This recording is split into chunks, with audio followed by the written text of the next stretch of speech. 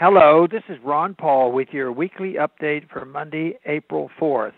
Last week, Defense Secretary Ashton Carter laid a wreath at the Vietnam Veterans Memorial in Washington in commemoration of the 50th anniversary of that war. The date is confusing as the war started earlier and ended far later than 1966. But the Vietnam War at 50 commemoration presents a good opportunity to reflect on the war and whether we have learned anything from it. Some 60,000 Americans were killed fighting in that war, more than 8,000 miles away. More than 1 million Vietnamese military and civilians also lost their lives. The U.S. government did not accept that it had pursued a bad policy in Vietnam until the bitter end. But in the end, the war was lost, and we went home, leaving the destruction of the war behind. For the many who survived on both sides, the war would continue to haunt them. It was thought at the time that we had learned something from this lost war. The War Powers Resolution was passed in 1973 to prevent future Vietnams by limiting the President's ability to take this country to war without the constitutionally mandated congressional declaration of war. But the law failed in its purpose and was actually used by the War Party in Washington to make it easier to go to war without Congress. Such legislative tricks are doomed to failure when the people still refuse to demand that elected officials follow the Constitution.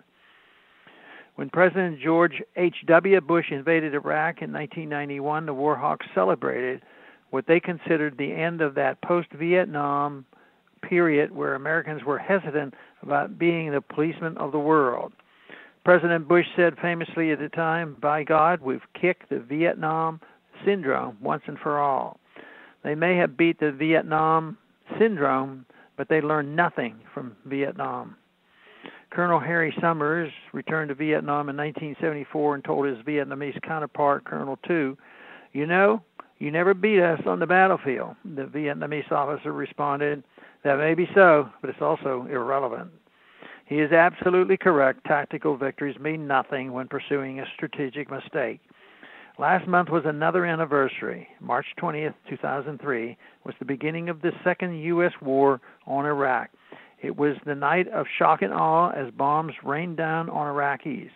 Like Vietnam, it was a war brought on by the government lies and propaganda amplified by a compliant media that repeated the lies without hesitation. Like Vietnam, the 2003 Iraq War was a disaster. More than 5,000 Americans were killed in the war, and as many as 1 million or more Iraqis lost their lives. There is nothing to show for the war but destruction, trillions of dollars down the drain, and the emergence of Al-Qaeda and ISIS. Sadly, unlike after the Vietnam fiasco, there has been almost no backlash against the U.S. empire. In fact, President Obama has continued the same failed policy, and Congress doesn't even attempt to rein him in. On the very anniversary of that disastrous 2003 invasion, President Obama announced that he was sending U.S. Marines back into Iraq, and not a word from Congress. We've seemingly learned nothing. There have been too many war anniversaries. We want an end to all these pointless wars. It's time we learn from these horrible mistakes.